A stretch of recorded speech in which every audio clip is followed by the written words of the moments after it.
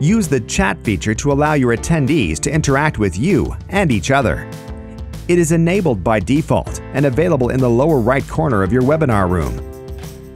To avoid confusion during your webinar, turn on chat moderation to pre-screen what you publish.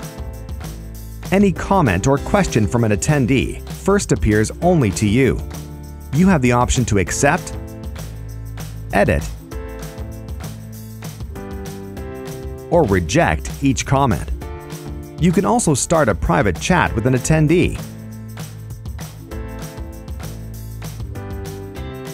or block him from chatting. Remember that it's a good practice to have someone else manage questions while you deliver the webinar content. Your attendees can use the chat feature with instant translation into one of 52 languages. If question mode is enabled, attendees can mark their chat comments with the question mark icon. This feature is explained in a separate video tutorial. Look for the link in the description of this video. In the chat pod settings, you can also enable and disable sound notifications and timestamps for all messages, and change the font size for the chat. Please note that your attendees need to change the font size themselves.